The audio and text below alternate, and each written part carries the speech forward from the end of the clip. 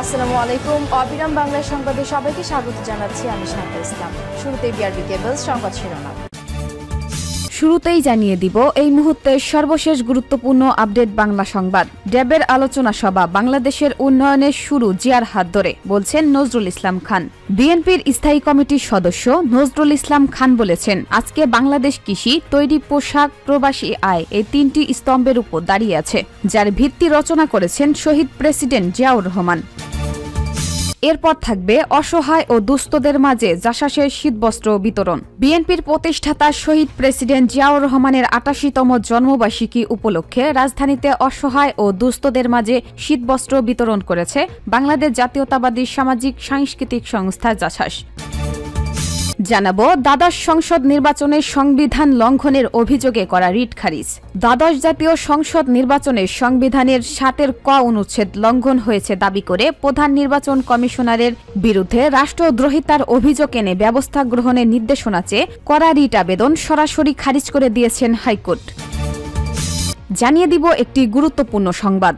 কোন সরকারি মৌলানা ভাসানীকে যথাযথ মূল্যায়ন করেনি, বলছেন মোস্তফা জামাল। স্বাধীনতার পর কোন সরকারি মাওলানা আব্দুল হামিদ খান ভাসানীকে যথাযথ মূল্যায়ন করেনি বলে অভিযোগ করেছেন ১২ দলীয় জোটের প্রধান ও জাতীয় পার্টির চেয়ারম্যান মোস্তফা জামাল হায়দার। জানাবো নামবে বৃষ্টি, বাড়বে শীত। দেশের বিভিন্ন অঞ্চলে আগামীকাল বুধবার বৃষ্টির আশঙ্কা রয়েছে বলে জানিয়েছে আবহাওয়া অধিদপ্তর। ঢাকা, খুলনা, বরিশাল ও চট্টগ্রাম বিভাগের বিভিন্ন এলাকায় বৃষ্টি হতে পারে। এছাড়াও বিভিন্ন অঞ্চলে আকাশ কিছুটা মেঘলা থাকতে পারে বলেও পূর্বাভাসে বলা হয়েছে।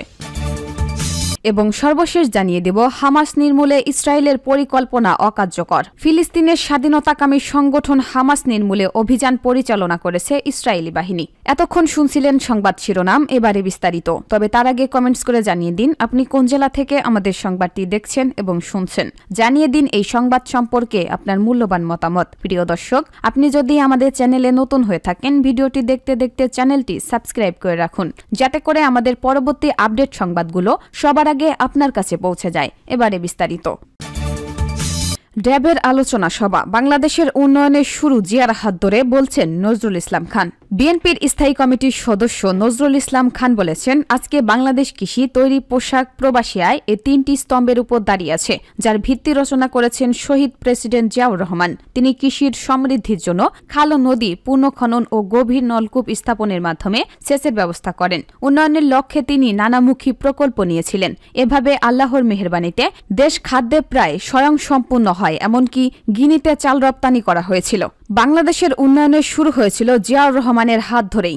আজ বিকেলে রাজধানীতে জাতীয় প্রেস ক্লাবে বিএনপির প্রতিষ্ঠাতা চেয়ারম্যান প্রয়াত প্রেসিডেন্ট জিয়াউর রহমানের ৮৮তম জন্মবার্ষিকী উপলক্ষে শহীদ জিয়া ও বহুদলীয় গণতন্ত্র এবং বর্তমান রাজনৈতিক প্রেক্ষাপট শীর্ষক আলোচনা সভায় প্রধান অতিথির বক্তব্যে তিনি এসব কথা বলেন। সভাটির আয়োজন করে চিকিৎসকদের সংগঠন ডক্টরস অ্যাসোসিয়েশন অব বাংলাদেশ।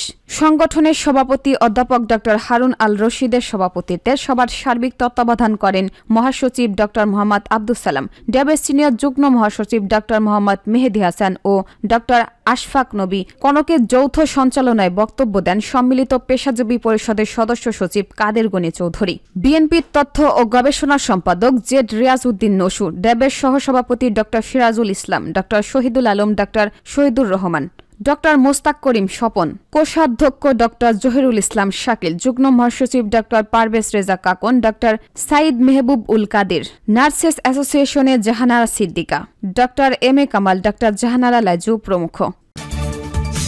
অসহায় ও দুস্থদের মাঝে জাসাসে শীতবস্ত্র বিতরণ। বিএনপির প্রতিষ্ঠাতা শহীদ প্রেসিডেন্ট জিয়াউর রহমানের ৮৮তম জন্মবার্ষিকী উপলক্ষে রাজধানীতে অসহায় ও দুস্থদের মাঝে শীতবস্ত্র বিতরণ করেছে বাংলাদেশ জাতীয়তাবাদী সামাজিক সাংস্কৃতিক সংস্থা জাসাস।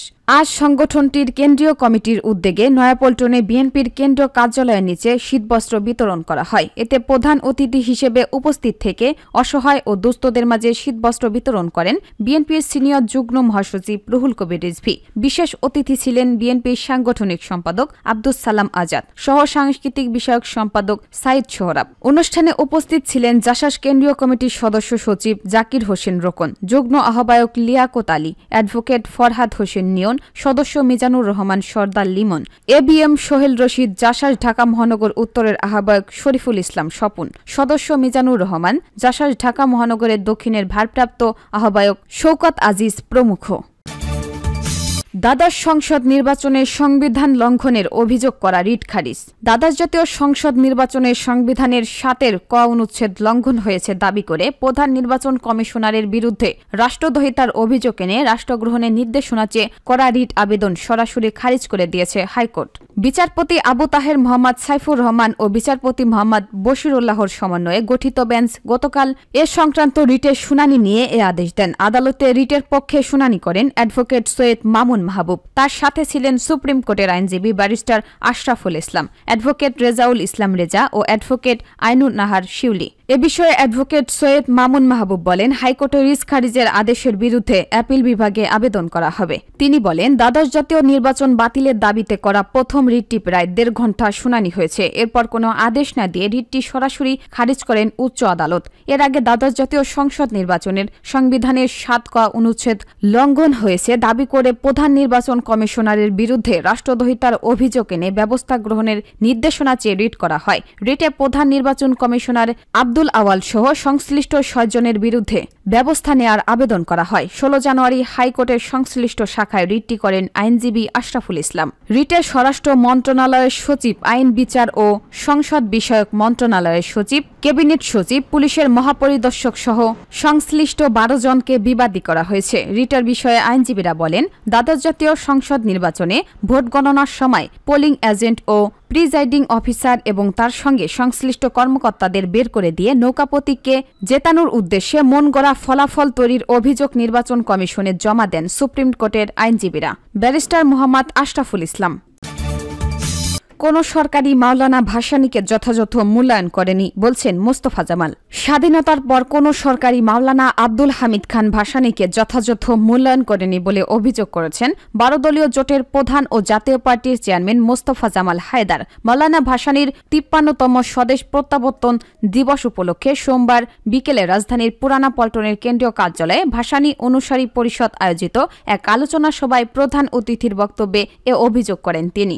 মোস্তফা জামাল হায়দার বলেন, মাওলানা আব্দুল হামিদ খান ভাসানীর স্বদেশ প্রত্যাবর্তন ছিল খুবই অনাড়ম্বরের। তার মতো ইতিহাস সৃষ্টিকারী নেতা মুক্তিযুদ্ধ শেষে স্বাধীন মাতৃভূমিতে ফিরে এসেছেন। তার অনুসারী অনুরাগী মাত্রই আবেগে আপ্লুত হবেন, এটাই স্বাভাবিক, কিন্তু তাকে ভারত থেকে বিমানে পাঠানো হয়নি। তিনি অভিযোগ করেন, উভয় সরকার তার প্রত্যাবর্তনের রুট ঠিক করেছিল দিল্লি, গৌহাটি, ময়মনসিংহ জেলার হালুয়াঘাট। ভারতীয় সেনাবাহিনীর জিপে মাওলানা ভাসানীকে টাঙ্গাইল পর্যন্ত আনা হয়। তারিখটি ছিল ২২ জানুয়ারি ১৯৭২ সন। গৌহাটি, হালুয়াঘাট, টাঙ্গাইল ৪৫০ মাইল পথ ৯১ বছরের কাউকে আনাটাই তো এক প্রকার অভক্তি। নামবে বৃষ্টি, বাড়বে শীত। দেশের বিভিন্ন অঞ্চলে আগামীকাল বুধবার বৃষ্টির আশঙ্কা রয়েছে বলে জানিয়েছে আবহাওয়া অধিদপ্তর। ঢাকা, খুলনা, বরিশাল ও চট্টগ্রাম বিভাগের বিভিন্ন এলাকায় বৃষ্টি হতে পারে। এছাড়াও বিভিন্ন অঞ্চলে আকাশ কিছুটা মেঘলা থাকতে পারে বলেও পূর্বাভাসে বলা হয়েছে। আবহাওয়া অধিদপ্তর তাদের সর্বশেষ পূর্বাভাসে আরও জানিয়েছে, বৃষ্টির সময় শীতের তীব্রতা কমে আসবে, তবে বৃষ্টি ও মেঘ কেটে গেলে শীতের তীব্রতা আবারও বেড়ে যাবে। এছাড়া বৃহস্পতিবার ঢাকা, বরিশাল, খুলনা ও চট্টগ্রাম বিভাগের বিভিন্ন জায়গায় গুড়ি গুড়ি বৃষ্টি হতে পারে, আর বিভিন্ন অঞ্চলে আকাশ কিছুটা মেঘলা থাকতে পারে। রাতে শীত বাড়তে পারে। হামাস নির্মূলে ইসরায়েলের পরিকল্পনা অকার্যকর। ফিলিস্তিনের স্বাধীনতাকামী সংগঠন হামাস নির্মূলে অভিযান পরিচালনা করেছে ইসরায়েলি বাহিনী। গত কয়েক মাস ধরে হামলার পরও কোনো কিনারা পাচ্ছে না ইসরায়েল। দখলদারের সামরিক বাহিনীও স্বীকার করেছে হামাসের শক্তি তাদের ধারণার বাইরে। এবার একই সুরে কথা বলছেন ইউরোপের পররাষ্ট্র নীতি বিষয়ক প্রধান জোসেফ বোরেল। তিনি বলেছেন, গাজায় ইসরায়েলের হামাস নির্মূলের পরিকল্পনা কাজে আসছে না। ইসরায়েলের বিরোধিতা সত্ত্বেও ইউরোপীয় ইউনিয়নের উচিত ২ রাষ্ট্রভিত্তিতে সমস্যার সমাধান করা। ইসরায়েলের প্রধানমন্ত্রী বলেছেন, ফিলিস্তিন রাষ্ট্র প্রতিষ্ঠা ইসরায়েলের অস্তিত্বের জন্য হুমকি হবে। যুদ্ধ শেষ হলে গাজাসহ পশ্চিম তীরের নিয়ন্ত্রণ নেওয়ার কথাও জানিয়েছেন তিনি। এদিকে অবরুদ্ধ গাজা উপত্যকায় বিভিন্ন বিশ্ববিদ্যালয়ে 94 জন অধ্যাপককে হত্যা করেছে ইসরায়েলি বাহিনী। এছাড়া আরও কয়েকশো শিক্ষক এবং কয়েক হাজার শিক্ষার্থী গাজার সংঘাতে নিহত হয়েছেন। Euro Mediterranean human rights monitor এক বিবৃতিতে জানিয়েছে, শিক্ষাবিদ এবং বুদ্ধিজীবীদের লক্ষ্য করে ইচ্ছাকৃতভাবেই বিমান হামলা চালাচ্ছে ইসরায়েলি বাহিনী। তাদের বাড়িঘরে হামলা চালানোর আগে কোনো ধরনের সতর্কতাও জারি করা হচ্ছে না। এদিকে অবরুদ্ধ গাজা উপত্যকায় লাশের সারি যেন থামছেই না। হামাস নিয়ন্ত্রিত স্বাস্থ্য মন্ত্রণালয় জানিয়েছে, গাজায় ইসরায়েলি আগ্রাসন শুরুর পর থেকে এখন পর্যন্ত 25,000-এর বেশি ফিলিস্তিনি নিহত হয়েছেন।